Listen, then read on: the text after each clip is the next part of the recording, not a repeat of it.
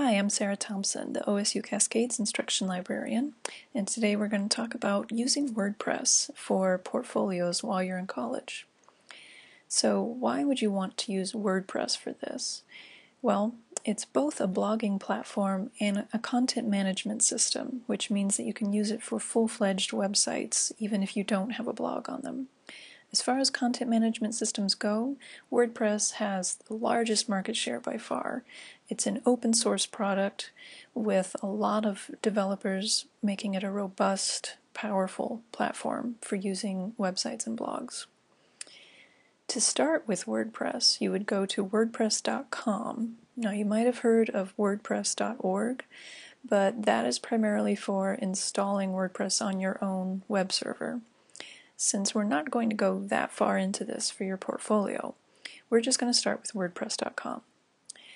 You would choose the Get Started button if you need a new account. If you already have a WordPress account from a previous class, you could go ahead and log in and create a new blog on that same account. So, for this video, we're going to pretend that we don't have a WordPress account yet. When you click on Get Started, you'll see a screen like this. You'll need to put in an email address that you can check easily since you need to click a link that they'll send you to finish your registration. The username is going to become the first part of your blog address. Now, since there are millions of people on WordPress.com, it might be a little difficult to choose your username, so you'll probably have to get creative because you might see a note to the side that your first choice is already taken. Another thing to keep in mind is that if you want this website to be private to just, say, your fellow students or your instructors, then you probably don't want to use your real name as part of your username. However, if this is going to be a portfolio that you share with prospective employers or at professional conferences, then using at least a part of your real name will probably be a good idea. After you've filled in the top information, you'll come down here, and to start with, we're just going to look at the free version. You would click Create Blog, and then you would go check your email for that message they'll send you with the confirmation link. That will have you fill in a blog title, set your language, and eventually you'll come to a point like this. This is your dashboard. It's also called the blog admin. If you're not sure how to get to your dashboard, but you are logged into WordPress, you should see your username or website name in the top black bar. You can hover on that, and in the menu that comes down from hovering, you'll see a link to Dashboard. This is sort of the behind-the-scenes part of your website that only you can see when you're logged in. This is where you control, tweak, and change all the different elements of your site. For this video, we're not going to look at everything here in the menu bar. We're just going to look at the main things to help you get started. Let's start down here at the bottom with the Settings menu. We're just going to look at three of these: General, Reading, and Discussion. Let's start with General. So under the General menu, this is where you can change your site title. You can also change your tagline. By default, the tagline usually says something like, "Just another WordPress site." You can either take that out completely and leave it blank, or you can put something in of your own. To see what these look like on an actual website, here's the writing for the website. This is the site title, and this is the tagline. As another example, Storytelling Future file here is the site title, and this part is the tagline. How your title and tagline appear will depend on the theme that you choose, and we'll look at those in a little bit. So back on Settings, the only other part of general settings that you might need to change will be the time zone. And if you make any changes, be sure to scroll down to the bottom and click on the blue Save Changes button, and that will be the case for all the settings that we look at. The next one we'll take a look at is Reading. There are two important sections here that I want to draw your attention to. The first one at the top here will determine whether your site is seen as a blog or as a more traditional static website. So if you want it to look like a blog, it would be sort of like this. Some folks aren't really sure what the difference is between a blog and a website. In a blog, you're going to see separate blog posts on the front page. Each of these blog posts will have a title, often an author, and a date. Some of them will also indicate whether or not there are comments. So as you add new blog posts, such as with the new post button here, the newest posts will appear at the top of this page automatically. A more traditional website will not show the dates or individual blog posts. There will just be a static web page that people see whenever they come.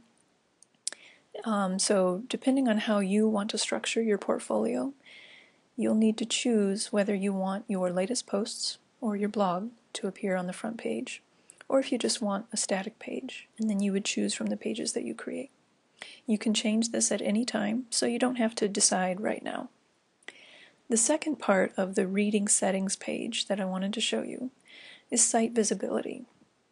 By default, WordPress sets your site visibility to allow search engines to index your site. This means that if someone wanted to search for content on your site in a search engine like Google or Bing, then they eventually will see a link to your site. You can ask to discourage search engines from indexing it. This means that your instructors and your fellow students and prospective employers will be able to see your website if you send them the link. If, however, you make your site completely private, then you would have to add or invite other people individually to come view your site, and they would have to log into WordPress in order to do that. So those are your visibility privacy options here under Reading Settings. And again, if at any time you make changes here, be sure to scroll down and click Save Changes so that they'll actually apply. The only other part of this settings menu that we'll look at is the discussion page. This is sort of related to privacy in that here you can choose whether or not you're going to allow people to post comments on the new articles, pages, blog posts that you add to your site. You can also turn comments off individually on separate posts or pages, depending on the content or how you feel about having comments there. You can also choose to have comments close on articles after they become a certain age. This is a good idea to prevent spammers, because spam bots will often target older pages and older blog posts. Okay, so that was settings. We looked at general, reading for privacy settings, and discussion for comments. Users is where you would invite people to join you either as fellow editors and writers on your site, or just to give them permission to view it if you've made it completely private. Appearance is sort of the rabbit hole of WordPress. People can spend a lot of time here because this is where you choose how your site will look, and that's both a blessing and a curse. Something I really want to warn you about, though, is if you're using this as a free account, you will not be able to use the custom design. That is only for premium WordPress account holders. If you do go there, you might see ways to play with those kinds of things, but you won't actually be able to apply them to your website, tempting as they might be. So the first thing I wanted to show you will be themes. And this is the most dangerous part of the rabbit hole because you have so many options here. Now, at first, you're going to see the theme that is applied right now. So whatever is showing at the very top of your themes page, this is what your WordPress website has currently. Down below, you'll see available themes. So these will sometimes have orange buttons. That means that there is a cost to use that theme. If there is no orange button, then these themes are free and you can use those. All of these will have details that you can click on to see a little bit more information about how this theme is intended to be used with a website. Some of these are primarily for photo blogs, some are for video blogs, and some are for text. So depending on what kind of content you'll have in your portfolio, that's how you'll decide what kind of theme you might want to use. If you don't want to scroll through all 200 plus theme options, you can use the feature filter here.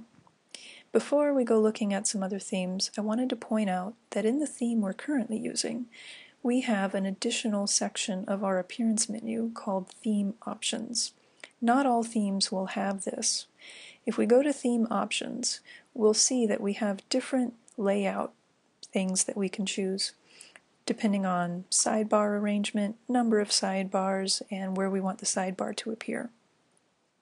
So let's go to Themes, and we'll look at those feature filters. By clicking on this, it opens up an array of checkboxes. We can choose by color, number of columns, features, but keep in mind that the more things you check, the fewer options you're going to end up having. So I'm going to choose 3 columns with theme options, and I would like a responsive layout. Now I will apply filters. Before I do that, notice the number here and see what it changes to. So by clicking on that, I've now reduced the number of themes to 14. Some of these will still be premium, and some of them will still be free. So I can scroll through, look at some details to see if there are any that look particularly tempting. And eventually, when I find one that I want to try, I will click on Activate. You'll see that your WordPress is working on that, and then the page will refresh, and you'll see at the top, New Theme Activated. Fortunately, this one also has some theme options, since that's one of the filters that I selected. If I click on that, I'll see what kind of options this one gives me. Instead of layout, like the other one we were using, this one gives us an option of link color. So as you can see, some of them give you more control than others. Other things that you might end up playing with while you're here in the Appearance menu include the header. So many of these blog themes allow you to choose a header image for the top of your blog. In this particular theme, we chose not to use a header image, and so all we have for the header is the site title and the tagline. In this one, same thing, we just have the menu, site title, and tagline. So if we go back to header, there's the image that they give us by default, or we can choose a file from our computer, or choose a file from our media library, which we'll look at in a little bit. Some themes also let you do a random slideshow through the theme images that they came with. What that means is every time you refresh the page or visit the page, you might see a new header image at the top of your website. You can also remove images completely. And remember, anytime you make changes, click the blue button at the bottom. Now, the next thing that we'll look at here under Appearance, and probably one of the more important things for content, will be the widgets. So what is a widget in WordPress? Let's look at our website examples again. In this website, we have a sidebar down here on the left, and each of these sections of the sidebar are individual widgets. In this example, we have 2 sidebars. We have an image widget, we have a tag cloud widget, and we have a pages widget. There are a lot of different options for what kind of content you can include in a website. Sometimes your sidebars will be collapsed when you first come into this menu, so you'll need to click on the little arrow to the far right to open that up. If you want to add a widget to your sidebars, you would choose your widget. Let's see, I'm going to choose Authors. And you would drag that over to the sidebar, either above or below any existing widgets, and drop it where you want it to appear. Many of the widgets will have further options for you to fill in, such as titles, customizing options. Anytime you do anything here, you'll want to click Save, and then Close. Now, Widgets is one of the few pages where when you go to the bottom, there is no blue Save Changes button. You have to be very careful when you're working with your widgets because WordPress is saving changes immediately as you're working on them. In order to see what kind of changes have been made, you can always click on your website title up here in your black bar, and that will take you to the public view of your website. Whenever you want to come back here to your dashboard, just hover on that again and choose Dashboard. So we've looked at the settings and we've looked at the appearance. Now we're going to look at adding content to your website. You have 2 main options for adding content. There are posts, if you're using it as a blog, and there are pages, which apply to both posts and websites. So let's look at examples of posts and pages. Here again, and writing for the web, on the main page we have separate posts. Each of these that you see with a title and author and date, like we said before, is an individual blog post. Up here across the top we have pages. Pages are usually used for the navigation of the website. These are static pieces of content that will always be there. Some pages can have child pages, which means that they will then create a drop-down menu for that page of related pages. In this website, we have one main page that's used as a sort of table of contents. And then here below, we just have an About page in addition.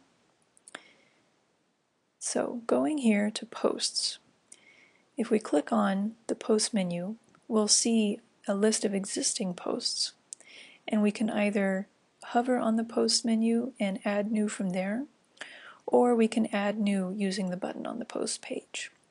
Let's take a look at what it looks like to add a new post. Some of this will look very familiar if you've used things like Blackboard or even Microsoft Word. You can see a lot of it is very familiar, like bolding and italics and choosing your formatting style. If you don't see 2 rows of formatting buttons when you first come into your editing page, click on this little button at the far end. It's called the kitchen sink, and it will toggle the second row of formatting buttons on or off. So you want to, of course, give your post a title, and then down below is where you can add text or add media. Here on the side, you can also change the visibility. So like I mentioned before, you can make individual posts or pages private if you want the rest of your site to be publicly visible. You can also come down here on posts and set a certain format depending on your theme. Normally you don't really need to worry about this, you can just choose standard. Now something that blog posts have that pages do not are the options to add categories or tags. You don't have to have categories and tags. By default, it'll just call them uncategorized. But if you're curious about why you might want to use these things, let's look at this example here. This is a portfolio for a storytelling class. There are 2 ways to navigate the stories. There's either the table of contents list, or there are the tags. So you can tell by the size of the tags which ones have more stories behind them. For example, humor has 8 different stories, whereas magic has 9 different stories. And if we click on any of these, then on our side here we will just see the stories that apply to that tag. And from there we can go into other tags like family and see a new listing of stories that apply to that tag. So basically, tags and categories are a way for you to make your site a little bit easier for your reader to navigate, especially if your site is going to have a lot of different content. Now, for some portfolios, it might only be 2 or 3 pages, so you might not need to worry about that so much. Once you've finished writing your post, you can either save the draft to work on it later, or you can go ahead and publish it, which will make it publicly visible if you have your website public. Now, keep this visual in mind, and let's look at what it would take to create a page. So here too, we can click on Pages from the menu, and it looks very similar. We have a list of our existing pages with a note about any that are in draft status, and we can use the button at the top to add a new page. The formatting bar here will look just like the formatting bar we saw for posts, but there will be a couple differences. First, when we go to visibility, instead of making it sticky, we don't have that option, but we do still have the option of making this a private page, a password protected page, and so on. Now, instead of the categories and tags and things like that, we just have page attributes. So this is where we would choose a master page or a parent page if we wanted this to be part of a drop-down menu. So again, that example was like here. These are pages. Syllabus in this example is the parent page, and these are all child pages of syllabus, so that they will be part of that drop-down. Here too, you can add media, add text, save it as a draft, or publish it when you're done. It's important to do one or the other so that you know WordPress has saved your most recent edition. Now, the last thing that we'll look at is adding media. And this appears over in the sidebar under your media library. So media here is referring to files like images, sound, video, or even documents, PDFs, and so on. As a free account holder, you get 3 gigs of memory to hold media. If you are going to add documents, I highly recommend that you use PDFs. So for example, if you have things in PowerPoint or you have documents in Word, try to save them as a PDF, which you can do from the File menu. And that will make it easier for your readers to read your content. They'll be able to open it directly in the web browser rather than having to save it and open a different program. If you want to add new media, just like we saw in Pages and Posts, you would choose the Add New button at the top. And here you can either drag and drop files here, say from your desktop, or you can choose Select Files and use your Windows Explorer or Finder menu to go to the files you need. I'm going to drag a file here from my desktop. You can see below it's crunching, and now the file is available. Now, also, it gave it, a generic title. If I'd like to give this more concrete information, I can click on Edit, and it will open a new tab with a preview where I can look at the file URL and add a caption, alternative text, and description. So the alternative text is actually really important. If you have any readers who are visually impaired and using a screen reader for their web browser, then instead of seeing the image, they're going to hear the browser describe the alternative text to them aloud. So that's why you should try to add that whenever you can. Now, if we wanted to put this image into a blog post or a page, we would go to, say, Posts. We would add new, or we would edit an existing page, and you can do that whenever you hover over a title. You'll see the edit option.